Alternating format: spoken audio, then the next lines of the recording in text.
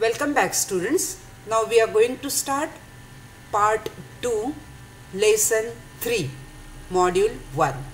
Efficiency, market, government is the name of the lesson, and in this part we are going to discuss causes of market failure. Here various causes. First we will discuss about market failure. Before that we will see the definition of the market. A market is a place where sellers, that is producers and buyers, meet for settling a transaction. A market is defined as a group of firms and individuals that are in touch with each other in order to buy and sell some goods. Market failure. Market failure is an economic term that involves a situation where in any given market the quantity of the product demanded by the consumers does not equate to the quantity supplied by the suppliers. Market failures occurs when the resources are misallocated or allocated inefficiently. In other words, market failure occurs when market fail to produce and allocate scarce resources in the most efficient way. That means demand and supply are not equal. Now we will discuss which are the causes of market failure. This can be a question. Explain the causes of market failure. There are various causes that are responsible for market failure. There are 10 causes we are going to discuss now one by one. Market fails to perform efficiently due to a number of reasons such as availability of public goods, business corporates acquiring monopoly power in the real world market, which is full of imperfections, externalities arising out of economic activities, imperfect and asymmetric information, unequal income distribution, and many other factors. Let us briefly discuss these factors. Number 1, public goods.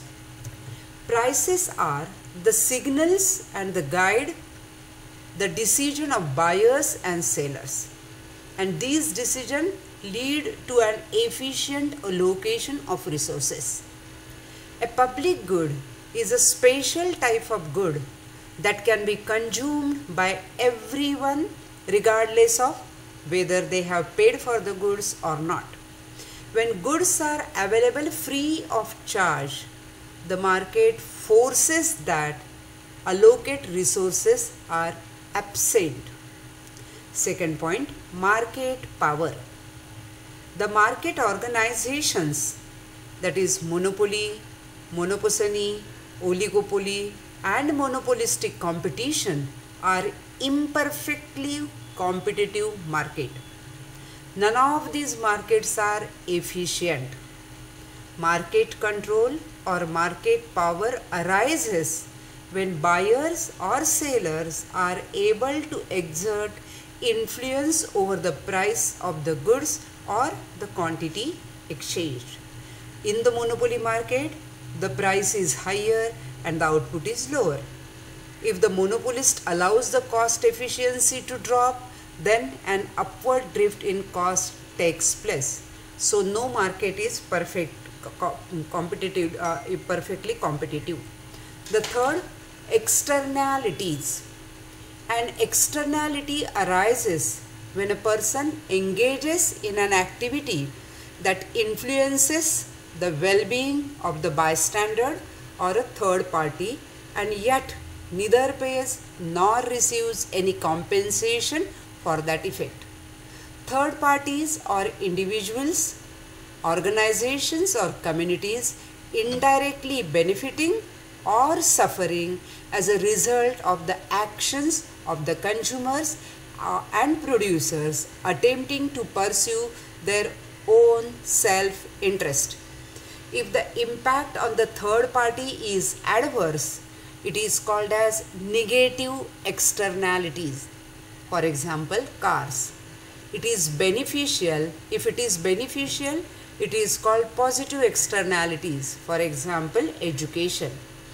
Negative externalities leads market to produce larger quantity than socially desirable, and positive externalities lead markets to produce smaller quantity than socially desirable. Fourth point, asymmetric information. It is a market situation in which one party in a transaction has more information than the other party. This can affect the firm's strategy. It can lead to market failures.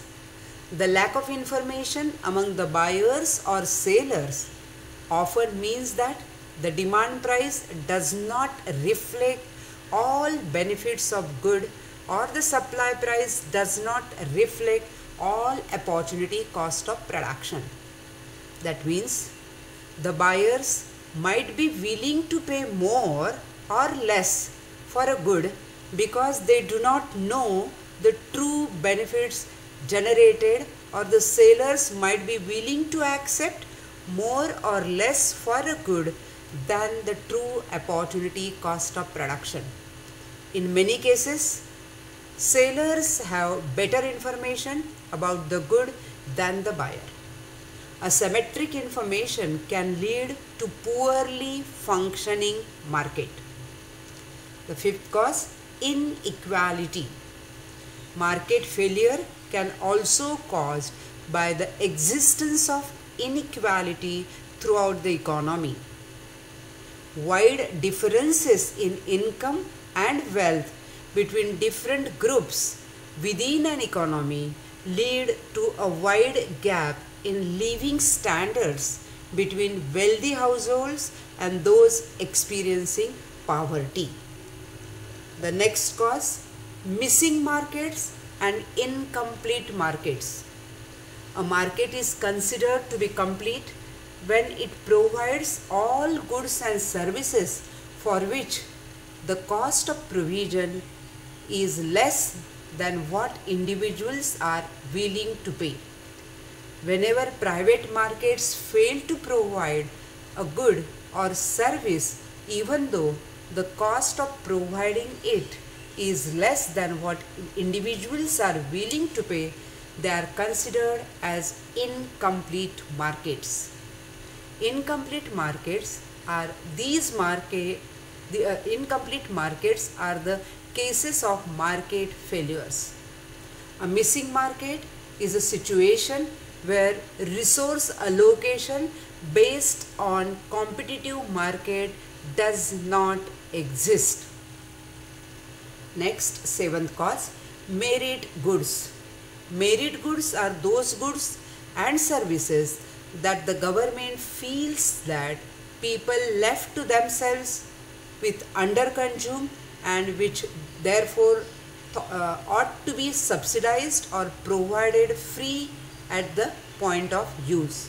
Examples, we can include health services, education, work training, public libraries, vaccinations, etc.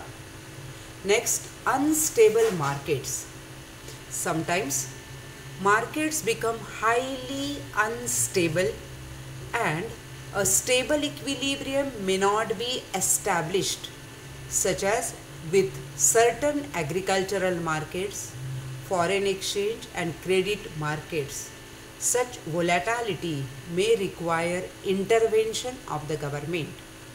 Next, demerit goods.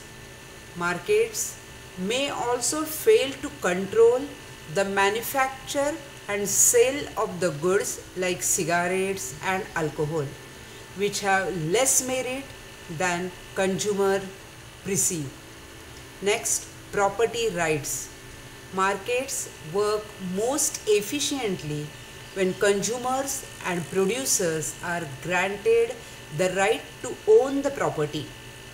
But in many cases, property rights cannot easily be allocated to certain resources. Failure to assign property rights may limit the ability of markets to form. So these are the 10 causes of market failure. Students, in this we have seen that first the definition of the market, then second all the causes we have discussed. Look at the market definition and all the 10 causes. The question can be, what is market, and explain the causes of market failure.